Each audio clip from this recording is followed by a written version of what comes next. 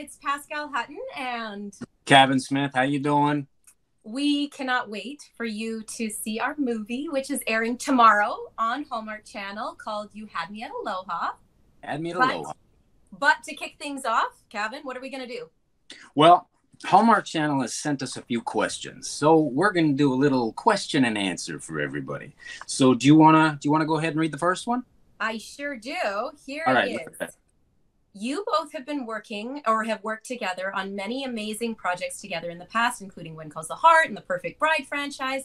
Without giving away too many spoilers, Kevin, can What? you share what makes You Had Me at Aloha special and why the viewers will enjoy watching Ben and Paige love story unfold? I'm glad you asked me that, Pascal, because I have an answer waiting for you. I think the fans are going to be really excited about this one, and I think what sets this one apart from some of the other stuff we've done is that we chose individually exactly what we wanted to do. This project sort of started with us getting jealous over a friend of ours shooting a movie in Fiji, so we kind of plotted, and as we were plotting, we got to choose exactly the show we wanted to do, and I think, as is always the case with you and I, it was about trying to make each other laugh and have fun. And I think more than any other show, that's what this one was, kind of from beginning to end. Totally. I think the whole thing was just about you and I wanting to have an adventure and have fun and have that be on camera and off camera. But to that end, I feel like the biggest adventure element of the movie is the fact that we got to film it in Hawaii, and that really sets it aside from everything else we've done. That's the other star of the movie, and it really does shine in this movie. We filmed in so many cool locations, and we really highlighted all the elements of Hawaii that make it spectacular. And so, I mean, that's just very different than anything else we've gotten to do. That's true. We got to shoot in Hawaii, and that was great. I think it would be even greater if we got to do it again and go somewhere else and keep going. Yes. Why stop here? Why stop here? Why stop here? I Exactly. mean, you and I were on the plane and we were literally going, like scheming, going, okay, how can we do it Yes. again? How can we get back there? That was so amazing. Exactly. I mean, it sort of seems like that's the theme with us. We're always scheming for something. But anyway, since you mentioned that thing about Hawaii, I'm going to segue to question number 2. Yes. There are so many beautiful locations you filmed in Hawaii. Can you both share what a few of your favorite locations on set were, and any scenes that you can't wait for the viewers to watch? I can't wait for the viewers to watch this whole movie. I'm just so proud of it. I feel like this has like quintessential Kavan and Pascale stamped all over it. It's light, it's funny, it's quick, it's lots of banter, but on top of that, we filmed, as the question asks, in so many amazing places. One was Waimea Falls, which is up on the North Shore with the waterfall and this beautiful hike that led up to the falls. That was amazing. We were filming at the Kahala Resort, which was a dream because it was an amazing resort because we got to stay there too, Yes. which was awesome. But then the beach there was so nice. And then where else did we film there? Are you just going to go through all of the locations, or are you going to leave Maybe any for because me? each one, didn't you Do I feel get like to say each one- anything? Didn't you feel though that each one we went to, it was just like, we think it was like the best location, and then we get to the next location, we go, oh, well, Yeah. look Yeah, at this. This no, is amazing. That's really true. I loved shooting at that Kualoa Ranch. I found that was really just the history of what's been shot there over the years, and I took a couple videos of that, just that valley as the sun came up on the horizon. That was pretty amazing. They were all really amazing. No, the Kualoa Ranch was where Jurassic Park was filmed, and Jumanji, and basically any movie that films in Hawaii ends up filming there because it's just that quintessential Hawaiian landscape Tropical and environment. And yes, the mountains and the jungle, and it's so lush and picturesque, and the ocean literally right there. Everything about it was just spectacular. We were so lucky to be there. And then as far as favorite scenes, that I think I agree. I want people to see the whole thing because I think this one is really fun, kind of from beginning to end. But I'm most excited about the scenes where you and I were teeing off on each other in the beginning. I thought those were a lot of fun. for those of you who don't know us, we like to make each other laugh. So in the beginning, we have a few scenes where where our characters don't get along, and those were a lot of fun to shoot. I wish we could show all the bloopers from those scenes, but yeah, because John, our director, he just let us go sometimes. He just kept the camera going and just let the two of us kind of go back and forth forever. Yeah. Some of them went on for forever. They way too long. Yeah, John Putch. Shout out to John Putch, our director. He was fantastic. Okay, go ahead on number 3. What do you think? Okay, hang on one second. Number 3 was, so outside of production, while we weren't filming, where did we go, and did we have any exciting adventures or visit any cool places while staying in Hawaii? And that was so much fun, right? Because every weekend you and I would basically go grab a coffee, I'd grab a matcha, and we'd just say, okay, where are we going? What's the next destination? Yeah. What's the next destination? Very funny. So clever. Well, the first thing that we did, the very first day off we had, which was I think a Sunday, we drove up to Kailua. Remember that? And we took all the pictures on that kind of volcanic lava rock stuff and went out to the beach and everything. So that was super fun. Yeah, it's a beautiful, beautiful beach, as so many of the beaches in there was a bad one. We didn't really have many bad. We went to one. This beaches. Is a dud. Yeah, this sucks. I'm never going back to this beach. But that coffee thing was essential. It's so nice that my friend and my coworker here likes her matchas as much as I like my coffees. So it's sort of a ritual every morning we have off. I'll go find the best coffee in whatever town I'm in. And Kavan was on a mission. He always on a mission. First 2 or 3 days, he said, okay, I've Googled all the best coffee places on Oahu, the whole island. Yeah. I'm going to try them all. So basically after 4 days, you had tried them all. And I did. We zeroed in on the one that had the combination of the best coffee and the best matcha. And that's where we would go. What was that place called? Was it called Ali'i? Yeah, Ali'i Coffee. That's right. Yeah, so and we loved that place. Oh my gosh. So we went every day. Yeah, every single day. So much so actually that when we would, Kavan sometimes had a later call time than me. So he would go and grab them. But sometimes he wouldn't bring me back a matcha. And I made that mistake once or twice. Because then at the valet, it was this wonderful lady, and she came up to me. She said, I noticed he didn't bring you back a coffee today. He went, just so you know, he went and got himself a coffee, and he didn't bring you one. She ratted me out. So I told her, ratted you out. I know. I told this woman, I'm like, I know. I told her, I'm like, hey, she's my friend. She's not my wife. We make pretend.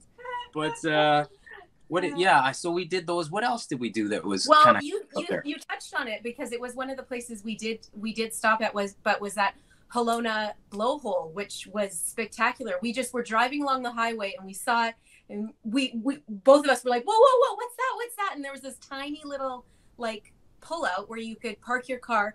And there were actually all these signs saying, don't climb over the fence, but everyone was climbing over the fence, and we thought, well, if they're going to get down there, we are too. We're going to. We climbed, and all this lava rock and the geysers and the explosions of water and these waves crashing, and it was spectacular. It was amazing.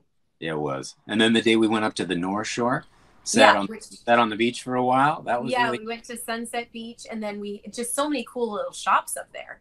Yeah, it was really cool. And then on a totally weird tangential note, there was a couple behind us that were totally making out. It was really weird. Okay. And on that note, let's move along to number 4. Okay.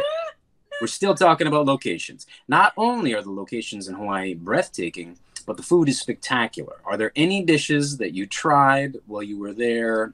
What was your favorite one to visit? Oh, well, there's one. No, I'm gonna start with this one. So she gets bored with me after a while and no longer wants to hang out with me. I got a few days and then she wants to go do her own thing. But we had planned to go to this one place that was a local hotspot, and they had this local Hawaiian cuisine, and I was dead set on trying it. So she had ditched me one day, and I was like, well, I'll give her a chance. So I texted her. I said, are you coming? Are you going to go? We're going to go do this thing. She said, no, I think I'm just going to chill. So I said, well, I'm going to go. And right away, she's like, well, if you're going to go, I got to go. So give me 5 minutes. I didn't want to be left behind. And it ended up being one of the most fun days we had. It was. We went to so it was the Waiholi Poi factory, yes. And it was this authentic Hawaiian food, and it was really an adventure. It was quite an adventure. Squid luau. Squid luau. It was crazy. I mean, it was flavors we'd never tried. And it was very exciting. The one I will say that we had to eat a lot of in the movie was the Kahlua pork, and that was delicious. Our props master, he made it. Yes. He was quite the chef, actually, so he made it for us. Fresh, and it was delicious. Thank goodness, because we really had to eat quite a bit of that in the movie. Yeah, we did. That was really good. That was a good spot. Okay, moving right along. I will ask the next one. You both have, not past tense. You both we had. It's over now. Right down the toilet. You both have amazing on-screen chemistry together. When you're filming a new project, is it easy for the both of you to jump into a new character and develop that strong connection on camera? Well, the short answer is yes. Of course, it does help. I mean, when you know somebody well, and when you know that person's there to support you, and not only support you, but want you to do well so that they can do well. And anytime you have a history with somebody, I think it's almost impossible to keep that off the screen. You have a shorthand with everything. I think both Pascale, we have this kind of ongoing thing that's very funny. We don't really compliment each other very much, because there's a bit of a rivalry. It's like when somebody does really good, the other, it was good. Well, we got to take each other down a few notches. True, but what's nice about that is when you do get a compliment, when you actually do come up to me and say, that was really good. I'm like, well, she must have meant that, because there's I could count them on one hand how many compliments I've gotten over the years. So the chemistry thing is quick to reignite, I think, in any project that we do, because you have that friendship as the base, and it makes it quite easy. What do you think? Yeah, and what I would say is, although this project, the characters are so different than the characters we play on, particularly When Calls the Heart, which are the characters Rosemary and Lee. That's what most people know us as. Yeah. And these characters are literally, I feel like, for both of us, the opposite of Rosemary and Lee. Yeah, kind of. Because we were with these characters right from conception and kind of all along the way of developing this script and developing these characters. I felt like it was quite natural to drop into these once we were actually finally in Hawaii and filming. It felt very natural. Yeah, they fit really quickly. And then the other people that we brought on were like Valen and Jen, just kind of fit so nicely in there too. Yeah. And it was just sort of a seamless. Yeah, everything, just all the pieces fell into place. We went to Hawaii. We didn't know John Putch, our director. We didn't know Jen Aspen, who plays one of the characters in the show, but also was our producer. We obviously didn't know Valen yet, and we didn't know any of the crew. And Kavan and I said to each other, okay, there are a lot of unknowns, but at least we have each other. We know that we'll be able to have a good time. The two of us will be able to kind of bounce it back and forth. And then we got there and we met everybody and we were on set and we thought, oh my gosh, we've won the jackpot. This is phenomenal. It's our A team right here. Yeah, exactly. Yeah, no, it was really good. I still don't think we know John Putch though. he's very funny director. He'd appreciate that joke. Yeah, I guess that's in a nutshell.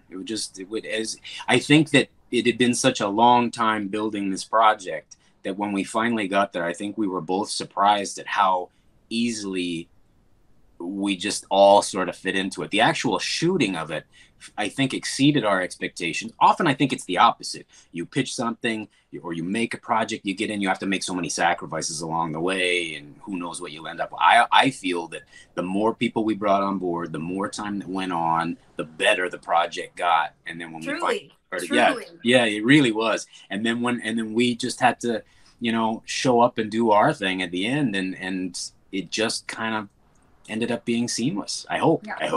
I hope we're not the only two people that like this. We haven't seen the final cut, so that's true. I just got it, so I'll watch it today. Okay, here I'm gonna go on with number 6. Here we go. Yeah. All right. Now, if you were cast in another movie together, Which location would you Not like gonna to go happen. to? No. I really hope it is. I don't want it to stop. I want to keep going. But where would you go? Like, let's say theoretically, this show does a sequel. Where would you want it to go? Well, I mean, obviously we've brainstormed this so many times. Yeah, It's our exactly. This favorite isn't the topic first of time you've been asked this conversation. question. Where to next? Yeah. I always said that I thought if we're talking about a sequel to this particular movie, I always thought that two really cool locations for a sequel would be either Iceland or Ireland, the two I's. But I thought both of those would lend themselves to kind of this idea of a travel show within a movie kind of concept and would be really fun. And so those would be and I haven't been to either of those places. So, that we're always looking for an excuse to pair a personal vacation with shooting a movie. Yeah, it used to be that we were just really happy to work as actors. Then it's like, well, we really want to work together as actors. Now all of a sudden it's our mandate to travel the world and continue working together. It's not a bad existence if you can get it. I think we haven't been to those two places. I agree. I haven't been to Ireland or Iceland in my personal life either. So those would be cool. They'd be fun. They fit with the show because there's a lot of things to see there and it's different landscape and stuff. But I like warm weather. I want to go. We can go in the summer. Yeah, well, it's still not going to be warm. Neither of those places are like hot spots. We're not going to be tropics. It's true. You don't go see beach resorts in either of those destinations. So you want to go to Fiji. That's where you want to go. I think maybe Tahiti or Bora Bora would be really cool. But then I'd also like to go to Europe. I think things like Rome would be fun and Paris. And I know they've done a bunch of those, but I'm up for anything. I know in the script we kind of talk about Morocco, and I've been there. I spent about 6 months in Morocco, and that would be really interesting. That would be fun. It's hot. It's hot. There you go. Desert. Yeah. Hot desert. Okay, should we? Well, those are our questions that from all of you that we have now answered, but we also have a trivia game. So let's wrap it up. We're going to do, so these are trivia questions. Hold on. Do we win anything? Does anybody get anything if you get them right? They didn't tell us that, right? So let's give away a prize. Hallmark they'll have to give something up. You get the holiday at the Kahala Resort. Oh, I don't think they're going to give that. They're not going to give that up. We'll figure the prize out later. But you get to, fantastic. You did well. But okay. I will ask the first question. Go. But we'll both answer it because neither of us know the answers to these questions. So it'll be a real true test. How well did we learn Hawaii? Okay. What is the official Hawaiian state flower? A, the pasque flower. B, yellow hibiscus. 3, camellia. I'm not sure. D, Hawaiian gardenia. Kavan, what do you go with? A, B, C, or D? Well, the pasque flower sounds like somebody was trying to make fun of Pascale. So I'm going to say no on A. Easter. Pasque is Easter. Yeah, I know. But Easter flower in Hawaii? That doesn't make any sense. Yellow hibiscus, yellow in Hawaii. And I know there's hibiscus there. Camellia, I don't know what that is. Truth is, of course, I don't know what any of these are. Or Hawaiian gardenia, that seems too obvious. I'm going with B, yellow hibiscus. You? Whoa. Your answer took 10 years. I fell asleep. Well, you took 9 years asking the question. I figure I owed it some kind of response. I say yellow hibiscus as well because that's the only flower I remember seeing. Ah, we were right. Success. Okay, I'll go to the next one. Here we go. Next one. Which island has the most waterfalls? Maui, A, B, Oahu, C, the Big Island, or D, Kauai? What do you think? I am going to say Kauai. That's what I would guess too. I think Kauai is known for being the most wet of the islands, I think. And so I feel like that would... we both got it wrong! The Big Island! Oh, you're such a loser. I didn't get a chance to answer. I was going to say C, Big Island. I was going to say Kauai as well. No, I got that right. Okay, go ahead. What is the most popular fruit in Hawaii? A, coconut. B, pineapple. C, mango. D, papaya. Okay, I knew there was going to be an opportunity for this. Oh, Wait no. for it. Wait no. for it. Wait for it. There's my answer. Oh my God. The pineapple. They were literally everywhere. It has to be the pineapple. I agree. I don't think is coconut an actual fruit, or is that considered Okay, come on. Don't get all technical. Fine, I'll go B. Pineapple. I was right. I was right. Nine. It's all about you anyway. I'll just keep these on now. Okay. Okay. What? Yes. What is the tallest mountain in Hawaii? A. You want to say that one? Kamako. Kamako. Yeah. Let's hope it's not that one, so we don't have to say it again. Mauna Loa is B. Mauna Kea is C, and D. Kilauea. Well, we butchered that one. They're probably gonna want to cut this off. I'm gonna say Mauna Kea because I can say it. Okay, I'm gonna say Mauna Kea as well. Nice. Hey, Yay! So we both get to stay at the hotel again. That was the prize. So Hallmark has to pony up for that. This has been so much fun. Thank you all for joining us for this Facebook Live. And don't forget to tune in to our brand new movie starting tomorrow. You Had Me at Aloha, and you can kind of check in on social media with the hashtag You Had Me at Aloha. What time is it? What time is it? I don't know what time it is. I think check your local listings. Way to play it safe. 9/8 Central. There we go. All right, everybody, please tune in because we want to go somewhere else. Thank you. Bye. Bye.